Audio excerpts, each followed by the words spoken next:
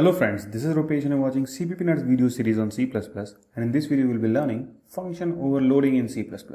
So this function overloading feature is not there in C, it is available in C++.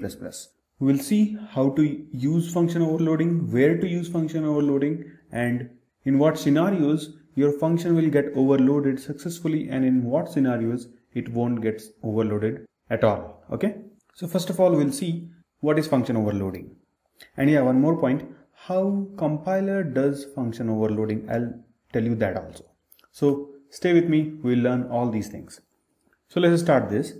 Function overloading is nothing but, let's suppose you have two functions like add and another one is also add, but the parameters are different. One is taking integer x comma integer y, and the first one is taking maybe double x and double y. Okay, so if you will do this in C, this program will not compile, but in C++ it will compile. Let's check that. See, it has finished and it is compiled successfully. What is the actual use? I mean, why we are keeping two functions at same scope and giving the same name? The reason is, sometime you want to keep the function name similar but want to get the different behavior, okay, by depending on the parameters you are passing in that function. Okay, so let's suppose you are passing 1.3 comma 3.2. so if this is the case, then your function which is having double and double will get called, and if you are passing some integer value, then this function will get called, and in another one we will give the second one. So second, and see, first one is calling first one and second one is calling the second one. Okay, so this is how you overload the function depending on your parameters. Okay, so this feature was not there in C, it is new in C++. And if still the use of this is not clear, let me give you an example here. Write something like void print, and here I am passing integer x, okay, and creating another function print and another function print, calling this one, then it is like first, and if you will print, okay, okay, so let's compile this. See, first, second and third, both, I mean all three are print function only, but depending on the parameters type we are able to achieve this. Okay, let's suppose there is some database, this is your DB, and you have some set of functions where you will get the list of people from this database, and one function is like get persons, and here you will pass date of birth. Okay, so this will return list of people. Got it?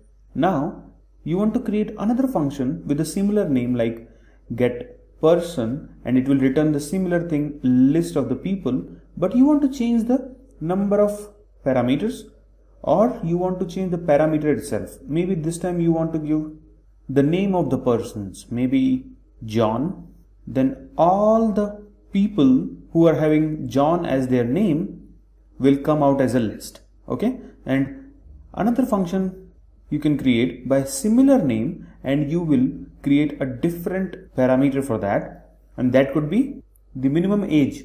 Like you can pass a variable, I mean the type minimum age, so all those people who are having at least this much age will get out as a list. Okay, so this function will return the list of those people.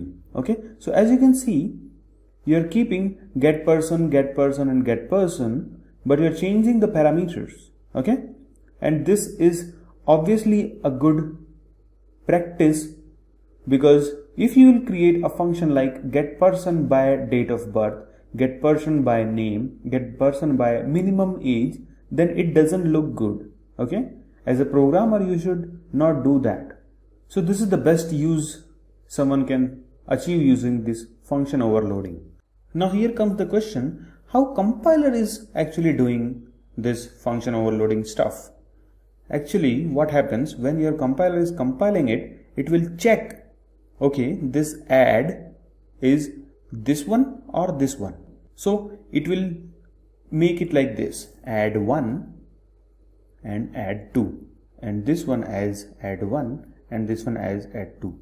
This 1 and 2 depends. If you will go inside and check the compiled code, it might look like XCD. So here XCD will come, and here could be something like that, QA, then here QA will come. Okay, so compiler is changing your function name, and accordingly it is keeping that function here so that you can call that function without having any problem. Because when you run some function, I mean when you run your program and you call some function, that function address is used to call that function. Okay, so in order to get that address, all function names should be unique in the list. So this is a back processing. This is called name mangling. Okay, if you want to Google it, you can Google it, you will get more detail about that. But you don't have to worry about that name mangling because that is compiler's job. So how compilers will get to know that this one is this one?